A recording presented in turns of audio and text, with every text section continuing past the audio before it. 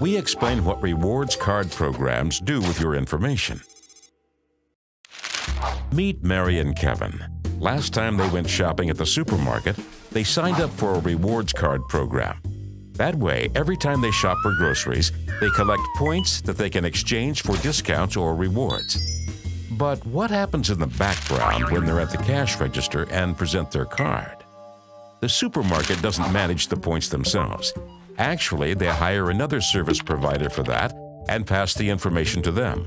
So the supermarket sends them details about where and when Mary and Kevin have shopped, how much they've spent, and with some service providers, even what they've bought. While the couple are pondering whether to exchange their points for a coffee maker, discounts, or something similar, the card provider is analyzing their data. It sends the results back to the supermarket. Because that way, the supermarket can send Mary and Kevin targeted advertising and plan future campaigns to keep the two of them shopping there as often as possible. Here's what Mary and Kevin ought to know. Each time they shop, they leave a trail of data behind.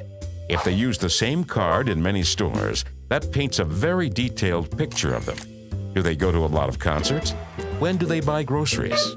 Where do they go on vacation? And so on. For that reason, many rewards programs allow you to request a report on which information about you is stored. Also, Mary and Kevin can often opt out of certain details being collected and of receiving advertisements. Now they both know what happens to their customer data, and that way they can make a better informed decision about whether or where to use their card from now on.